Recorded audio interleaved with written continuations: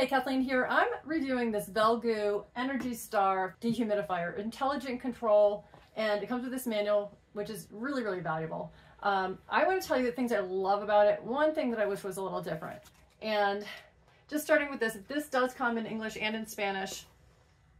You need to keep this 20 inches away from every side. So this indicates that you need to have 20 inches around you. And then this gives you your information about your controls, which I'll show you in a second.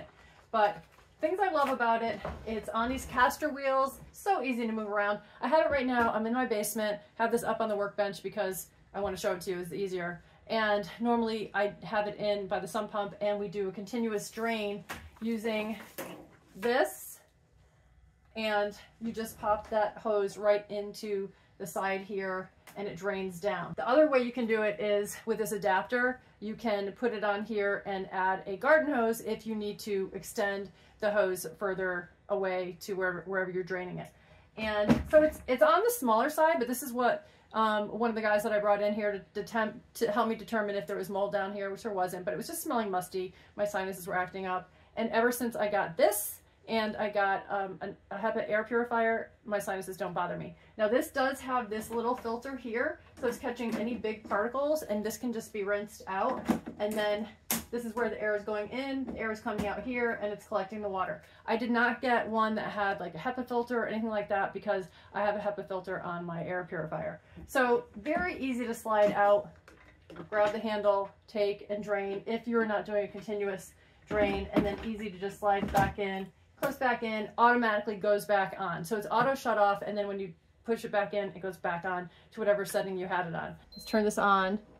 So 54% is what it's set to, and it's actually at, it looks like it says 53. So it's going to change on its own. I have it set, I need to set it again. I think this is set.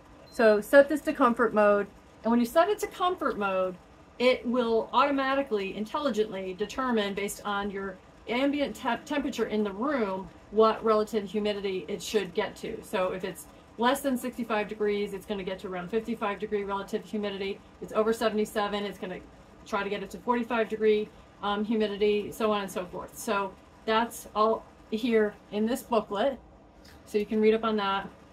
Continuous mode is the mode it's on by default.